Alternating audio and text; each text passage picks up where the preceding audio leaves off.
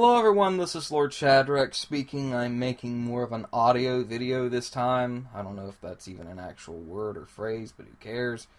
But anyways, I've been thinking about Overwatch lately. Now, everywhere I go and every time I see anything relating to Overwatch, I see something or another relating to either Tracer or D.va.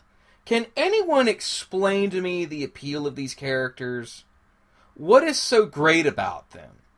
They're just video game characters, part of a larger cast. Now, to be quite honest and fair, I'm quite certain there are other characters within Overwatch that are just as popular, if not admirable, as these two.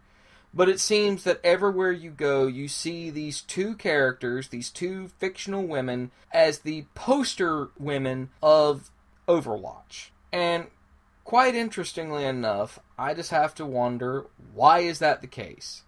Can anyone explain to me what is so appealing about these two?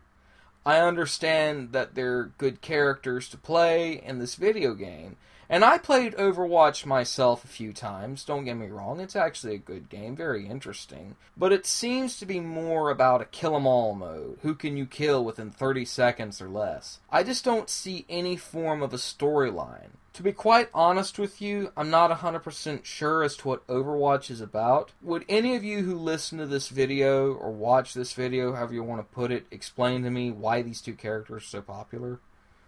I would really like to know. Please be sure to rate, comment, and subscribe and be part of the conversation.